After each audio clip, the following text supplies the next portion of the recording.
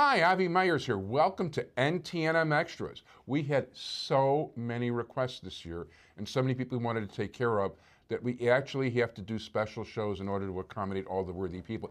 Now, our next guest actually was supposed to be on the regular shows, but circumstances prevented him from coming on. So he's somebody you're very familiar with. By the way, this show was produced by Jamie Hirsch. That's Sonny's daughter. Sonny's our entire technical crew. You can get all this and all the other interviews on the web at ntnm.org. At this point, Jewish Chicago is on the street. It's free. Please pick it up. You can also go to ntnm.org and read it for free on the web. Somebody who is one of my favorite guests, who actually participated in the live show when Jim Nally was in Boston last time, is the Commissioner of the 13th District of Cook County, Larry Suffredin. Larry, how are you? Thank you very much. Always good to be with you. It's my pleasure. And you are running for re-election? I'm running for re-election. I have an opponent.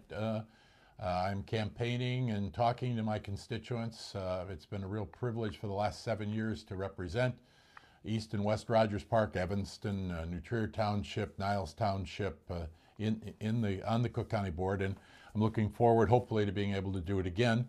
We've just finished, as you know, the cycle of doing the seminars on appealing your property tax assessments. The Rogers Park closed on December 28th, and we had Joe Barrios of the Board of Review out. We previously had done it with the assessor, and hopefully we've gotten everybody to get the right assessment for their property so that they're not paying more than they should for their taxes.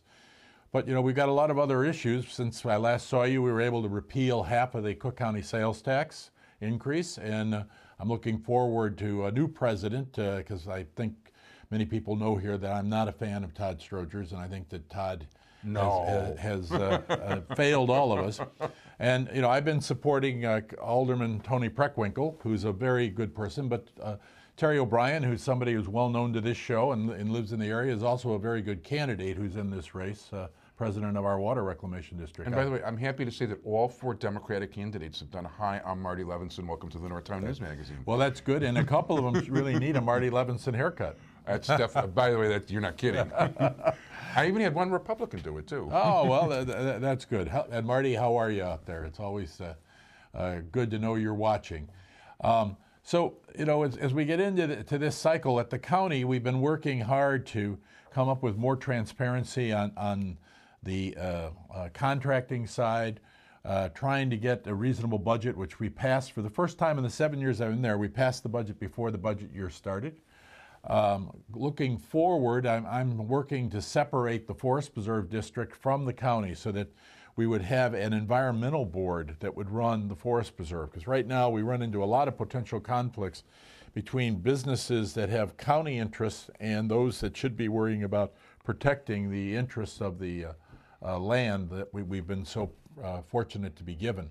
So that's one of the major issues for the future to be worked on. Extending the life of the Independent Health Board. You and I have discussed the Independent Health Board. I'm glad you brought that up because it's interesting to me that when I was watching the debate on Channel 11, that was your doing. Yes. And all four candidates, despite their diversity, are all in favor of the Independent Health Board. Well, it has really done a remarkable job of turning around the finances of the hospital, getting us into a solid position so that this year, even though we're spending more on health care, we're spending less of the Cook County tax dollars and getting more federal dollars in exchange. So we reduced our dependence on Cook County tax dollars by $72 million, but we increased spending, and therefore we're serving more people, and they're looking at more creative ways of being able to reach out. As you know, one of the things that's always bothered me is that Rogers Park and Evanston don't have any county health facilities. We've used federally qualified health clinics that we've helped get, one down the street that's just the other side of Western here on Pratt, that is the Heartland Alliance, right. QHC. But, you know, we are in a position now, I think, with this Independent Health Board to really figure out strategies to get more care to people out there. And because of the economy, we have more and more people who have lost their health insurance. And even if the federal government passes the Senate version, which has just recently passed, some of that doesn't kick in until 2013 and 2014. And we've got people who need care today, who have cancers and other diseases that we need to work on. So I'm very proud of the Independent Health Board. It was my creation. I wrote that ordinance. Yeah, it was. and hopefully we're going to be doing fine with that. The other issues that are out there for the county are really winning back the confidence of our citizens. Todd Stroger has just not done anything to make people feel good, whether it's hiring his cousin or hiring the busboy or hiring the person from the locker room at the East Bank Club. We just do not have anything that's happened that causes people to say, boy, I'm proud I live in Cook County. And I hope we can get that back. As you talk to all these judge candidates who are coming in, all the ones running for the circuit court are going to be representing us as judges of the circuit court of Cook County. And I always want those judges to feel that it's an important thing that they represent all of our citizens. Yeah, Cook County has the second largest court system of any county in the country. Actually, the largest. Oh, we topped LA now? I know it goes back and forth a little. Well, the problem, in LA, they have separate courts. They have probate courts, and we have a unified court system, so we have everything under one roof, if you will. The candidates for judges that you're hearing from today could either sit in probate, they could sit in domestic relations, they could sit in medical malpractice, they can sit in traffic. I mean, all of the branches of a full court system are in one place. Where in LA and California, there are separate different courts for each of those, so they're not the same system. Yeah, I didn't know that. That's interesting. That's definitely interesting. So, are there any particular people? I mean, you mentioned Preckwinkle. Well, I'm working hard for Toni Preckwinkle because I think that she is somebody who is a very decent person. She's worked very hard to be the alderman of the 4th Ward. She's done a lot of good things there, and I'm optimistic that she will cause us to repeal the second half of the increase in the sales tax, and that she will work with us to extend the permanent life on the Independent Health Board, and that she will give some confidence to citizens that the government's running well. I'm also helping Tom Dart, who's our sheriff, who's doing a remarkable job. He has an opponent in this race, and I think that Tom has earned his right to be reelected. On the state level, I've been working with Governor Quinn. He really has done a lot of things to reach out to the people in our area, and I really believe he deserves a full term, having come in under these terrible circumstances. For Secretary of State, I'm for Jesse White, as we all are. I mean, what a wonderful job he's done, and Lisa Madigan as Attorney General. I've been helping David Miller, who is running for the Comptroller's position. David is a graduate of Evanston Township High School. He grew up here in the area. He and his twin brother, on the same day in 2002, were elected to 2 different states' General Assemblies. His twin brother was elected to the North Carolina General Assembly and David to the Illinois General Assembly. David has served with distinction from 2002 on in the Illinois General Assembly, and he's also a practicing dentist. But he, as comptroller, he has some very interesting ideas on how best to utilize the funds that we have here in Illinois, and he's a great candidate. And on the Evanston Township side, there's a young fellow running for Julie Hamos's seat that I've been supporting named Eamon Kelly, who grew up in Evanston. I've known him since he was born. I went through the Evanston school system. After he graduated from the University of Illinois, he became what they call a Dunn Fellow, which is a special program. It's like being a Fulbright, except it's to the Illinois government. And they made him the chief of staff at the State Board of Education. He did a phenomenal job there, and then he went back to law school, and he's now an associate at Jenner & Block and doing a great job. In that race, though, there are 4 other very good Democratic candidates. I mean, you probably have had a number of them on. Actually, I haven't had any of them on. Well, believe it. Well, part of it is that none of West Rogers Park is in that district. There's just a little sliver of the district in East Rogers Park. It's right. really a lakefront district that runs through Evanston and into New Trier. Well, actually, one of the things I found, and when we're filming, I mean, we have to do everything early, is I know that after Jewish Chicago is out, and after I finish all the filming, there are going to be people calling me to get on the show and to want to be in Jewish Chicago. And that's just the way it is, because people aren't going to wake up. We're actually filming this on December 30th, just so you guys know. And I know, I'm pushing the button to send Jewish Chicago to the printer on January 6th. I know as soon as I press that button, the phone's going to ring off the hook. A lot of people aren't waking up to the election until after New Year. Well, and that's one of the hard parts in this election cycle, because February 2nd is the primary. December 28th was the first day you could do an absentee ballot. January 11th is the first day you can do early voting. And we really, people aren't focused on the election yet. No, not at all. I mean, Hanukkah, Christmas, Kwanzaa, Festivus, you name it. That's right.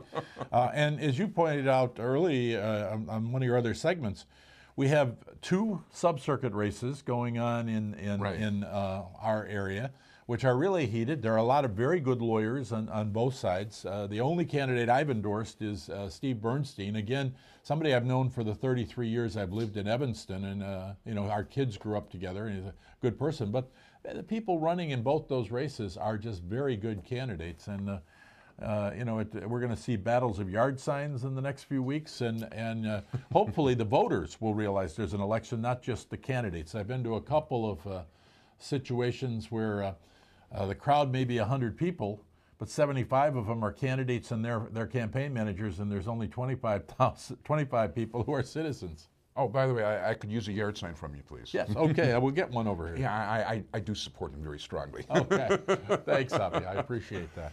Okay, and that's really hard because I got in a hernia right now. So, in terms of, this is the first, you have an opponent this particular time. Well, by the way, he hasn't even surfaced. I haven't heard anything from him. That's good. Yeah, I'm sure you mind that tremendously. Yeah, I believe in ballot access. Yeah. I'm happy that he was able to get on the ballot. I look forward. We're going to do a debate with the League of Women Voters on January 10th. It is important for all of us not to feel that we have these offices by any right. I mean, it is, the electoral process is important. I'm reaching out and trying to talk to people. As you know, I have task forces on taxes, on forest preserve, on health care, on the courts that meet on a regular basis. And so, we're constantly trying to deal with the needs of the people of Rogers Park, Evanston, New Trier, Niles Township, Little Northfield, and Little Maine that I represent. So, and I'm always appreciative of being on your show, because every time I'm on your show, I hear back from a lot of constituents who do watch you at various times, and you play everywhere. You play in the suburban cycle of Comcast. You play in the city. I even have had Mayor Daley say he saw me on Avi's show. So, cool. And so you must play in the South Loop a little. Well, we play in the entire city, but and Mayor Daley, it's about time you came out. Well, I gave up already inviting him. His PR person always says, "Oh yeah, contact us. We'll get him on your show for sure." You know what? We ran into him by accident once in East Rogers Park, and that's the only time he's been on. Well, I would go to him. I wouldn't wait for him to come. I think so, but you know what? Let's talk about you. Yeah. Okay. Well, our office in Evanston at 820 Davis is open to all of our constituents, and I encourage you, if you think you have questions pertaining to your property taxes or your property tax assessments, to come and see us. And don't hesitate if you have any questions to come out. Now, even though this is going to be after New Year's, I have my annual canoe paddle on New Year's Day, and I'm expecting 400 people to be with me on New Year's morning as we put canoes in down at the Willow Street Dam in Northfield, and then we'll go up into Morton Grove and end at Dempster Street, 5.5 miles. And while this show will play after that, next year plan to join us on New Year's Day. We go down the river. No matter how cold it is really a fun day, and as you paddle, you're actually generating heat so you don't feel cold. And we get to greet people who will see with the great phrase, Happy Canoe Year. And I want to wish you a happy canoe year. And one of these days I'm going to get you out in either a canoe or a kayak. And actually, I would probably like that. I used to do stuff like that. I used to really enjoy it, to tell you the truth. Well, we're very fortunate to have our forest preserve system. And we've started doing a pumpkin paddle, which I sponsored, and now it's an official event of the Forest Preserve that's on Halloween. And the weather is a little better, and we've been trying to get new canoers and kayakers out for that so that we can get them to enjoy what's going on. And sometimes, during the summer, we'll do some sunset canoe rides in the Forest Preserve, which are just beautiful. And, so the animals will be probably coming down to the edge of the water, and you get to see things. So, one of the great things about being a county commissioner is that you get to deal with the Forest Preserve as well as the county, even though one of my platforms is to separate the two. For me, I enjoy it, but I really do think for the future of making sure we preserve this land and get the remaining land we need to really have a complete forest preserve system, we need a separate board of environmentalists. I like that idea very much, and you've also been very open in getting people out there. Your website, if people want to contact you? It's www.suffredin.org, and Suffredin is Suffredin. The office is 847-864-1209, or in downtown in the county building, 312-603-6383. I want to thank you very much, Larry Suffredin, somebody I support, somebody whose district I live in, and somebody I'm definitely voting for. I support you on every single level of every publication I have and every show, Thank you. I'm looking forward to another great 4 years from you. Thank you.